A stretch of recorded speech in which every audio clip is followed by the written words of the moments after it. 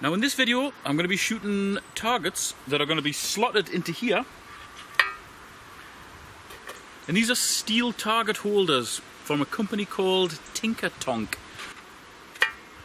Now Tinker Tonk might sound like a character from a TV show, especially like a children's TV show, but these steel items that just fix onto a fence or a tree or something do an excellent job of funneling all your pellets into here and preventing any sort of ricochets. So you just put a screw in or a nail and just slot them on.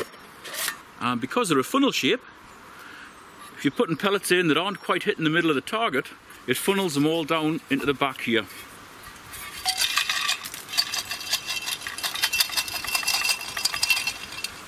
There you go. Now I've got 2 of these. It just means that I can shoot 2 mags worth of pellets before I need to come down and swap over the targets. And these are set up at approximately 40 yards away from where I'll be shooting. And the targets I'm using I think are about 5 inches or 5.5 inches or something. I'll put the link to both this Tinker Tonk thing and also the targets themselves in the video description. So just click on that if you want to find out more about them. Very good, they go very well together. These fit in perfectly. And they're really, really cheap targets.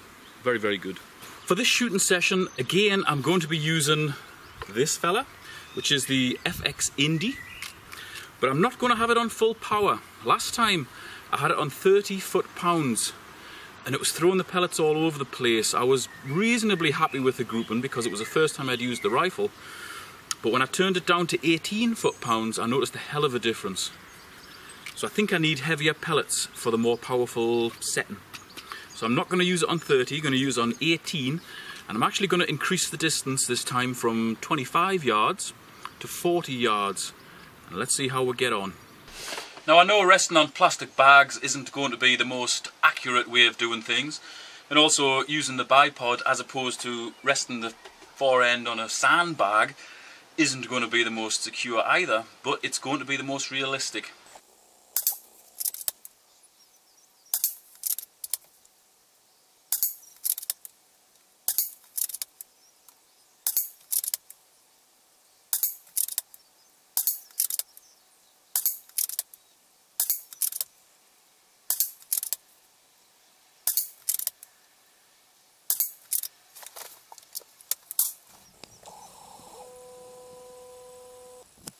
So there you go.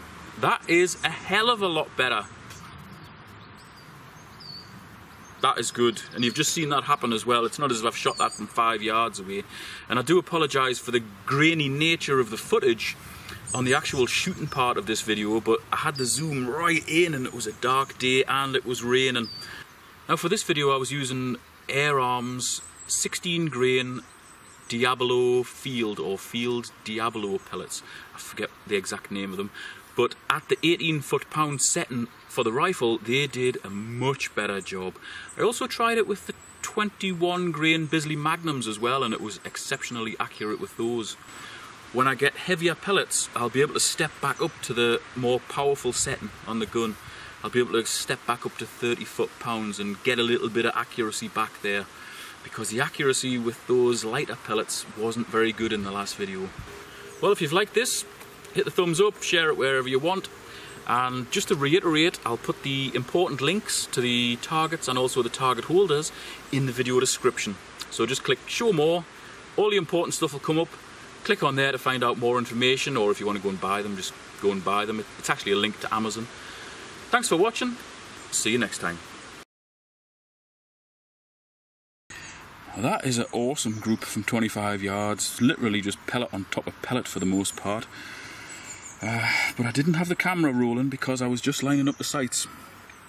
I shall know better next time.